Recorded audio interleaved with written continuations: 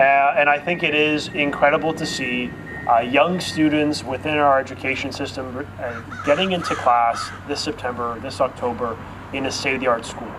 What I'm most proud of in this high school in Pierre-des-Blois, not only that the $23 million investment the province made to build it, but it's what is within this school and what it represents.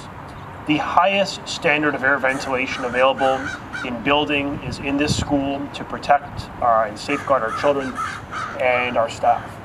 It is internet connected, it is accessible, it is integrated with skilled trade learning opportunities and tech labs to encourage more STEAM education, to get more young women and men pursuing the apprenticeship and skilled trade opportunities.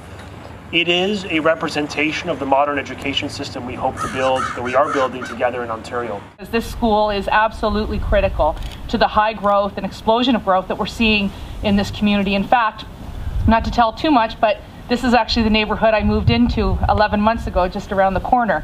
And I'm really proud to see this school evolve and certainly now be open to students. And that's why I'm really grateful to our government for making sure that there was a $23.3 million investment into this school, but also into French education. If you look around, Barrhaven and Nepean are one of the highest growth areas outside of the GTA in all of Canada. And we're welcoming people, not just from other parts of the city or Ontario, but from other parts of Canada and around the world.